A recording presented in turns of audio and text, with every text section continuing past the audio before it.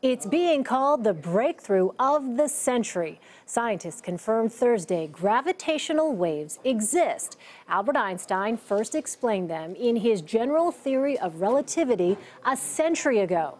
Using math, he argued the waves are ripples in space and time created by two black holes colliding. So wait, why is this such a big deal?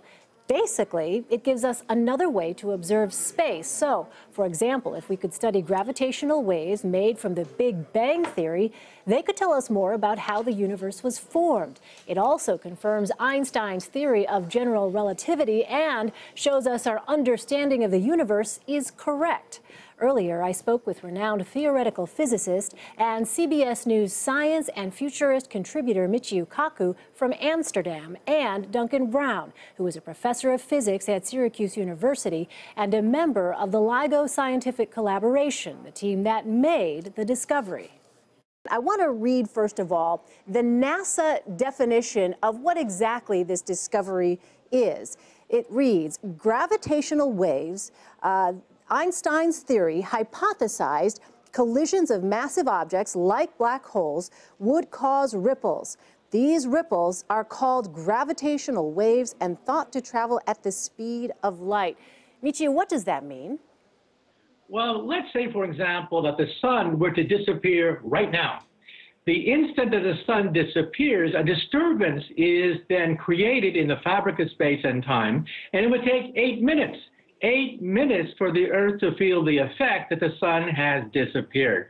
Now here, instead of a disappearing sun, we had two black holes over 1 billion light years from Earth, each one weighing about 30 times the mass of our sun, that collided. And the shock waves took over 1 billion years, and they finally reached the planet Earth, vindicating Einstein's theory of gravity. All right, let me turn to you, Duncan. Did you want to add to that and also help us understand, first of all, how is it that researchers were able to make this discovery? It's many years in the making, and these gravitational waves have been traveling through the universe for over 1 billion years until they passed through the Earth on September 14th. And these waves are ripples in the fabric of space-time itself, and LIGO is an incredibly sensitive machine that measures these tiny, tiny ripples, allows us to extract these ripples in space-time, and using those we can do astronomy and physics and make these amazing discoveries. Okay, what do you mean extract them? I don't understand that, Duncan. Explain that to me. So I'm thinking if space is like a giant pond and something happened way over here and it's taking time for that ripple to reach the other end, which is Earth, I guess us. What are you saying about what it is that scientists are now able to do based on the fact that they discovered these waves do exist? So that's a very good way of thinking about it. So if you think about ripples on the surface of a pond, imagine you can't see the pond. What you could do is you could float two corks on the surface of the pond, and as the ripples go past on the surface, the corks will bob backwards and forwards, and if you can measure the distance between the corks, you can see the effect of the ripples, even though you can't see the ripples themselves. And LIGO uses lasers and very, very precise measuring equipment to measure the distance between two mirrors that are a distance of 2.5 miles apart. And as the gravitational waves go past, they cause these mirrors to ripple backwards and forwards, a distance small, about 1,000 times smaller than the diameter of a proton. And by measuring these tiny, tiny ripples, we can extract the information from the waves. The thing we're extracting really is the information, the waves, the existence of these waves, and we can use the information carried in these waves to tell us about the sources that generated them billions of light years across the other side of the universe. That's amazing. I wonder, Michio, how was Albert Einstein able to theorize this? I mean, the notion that it was 100 years ago that Einstein came up with this theory, I think, is remarkable.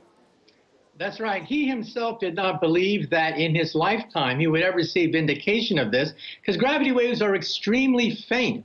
In fact, they're so faint that perhaps the next generation of gravity wave detectors will be placed in outer space. And they may be so sensitive they can pick up radiation emitted from the instant of creation itself. Imagine that. Some people call this baby pictures of Genesis itself, because the Big Bang also set off a huge shock wave, which can be measured by satellites in outer space. And remember that we have light telescopes given to us by Galileo. During World War II, we got radio telescopes that allow us to see galaxies far away. Now, this could usher in the third type of telescope. That is gravity wave telescopes on the Earth and also in outer space. Wow. Duncan, let me just ask you about how these instruments that we have, how precise are they? What do they consist of? If I'm trying to picture how it is that we, with the technology that exists in 2016, are able to detect something that isn't visible to the eye, that isn't visible to devices that have come before. How is it that scientists are able to do that detection? What does that equipment look like? So that equipment is a giant L-shaped tube with an arm that goes 2.5 miles in one direction and then 2.5 miles in the other direction, perpendicular to it. 2.5 miles in each direction? 2.5 miles. Wow. These are huge. You can see them from space on Google Maps.